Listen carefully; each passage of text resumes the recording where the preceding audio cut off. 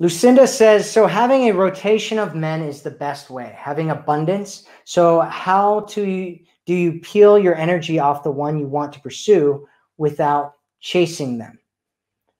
You mean without chasing the new men?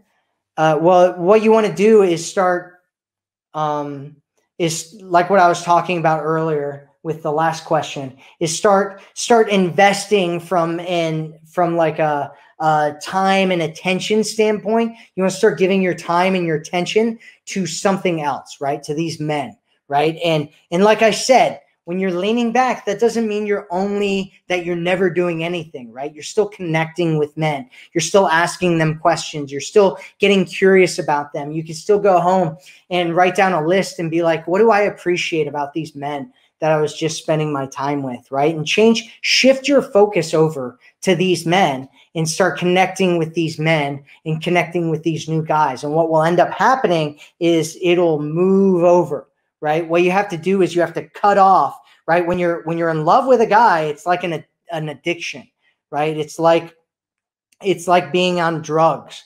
You have to wean yourself off of your ex or this other guy, this guy that that wants you to chase him or whatever situation you're in. You have to wean yourself off of him and start connecting and building that connection in other places. And once you shift your focus and shift that connection over to other people and other things, what will end up happening is you'll start to lose more and more and more desire to be with that person until all of a sudden, next thing you know, your focus is on yourself because you're building and strengthening your identity, and your attention is on these other men where you're learning about them and you're appreciating them and you're valuing them and you're connecting with them. And over time, what will happen is that will go away, and there might still be something lingering in the background, but at least you will have other things that are going on and you won't be so focused on that and you won't be so addicted to it anymore.